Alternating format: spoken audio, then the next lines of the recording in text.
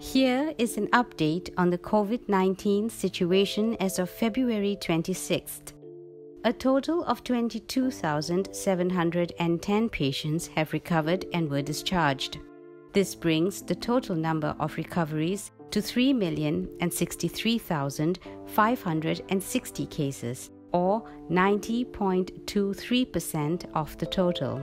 As of midnight, there were 27,299 new cases, bringing the total number of COVID-19 infections to 3,395,170. Of the 27,299 new cases, 256 were imported and the rest local infections. There are a total of 298,976 active cases currently.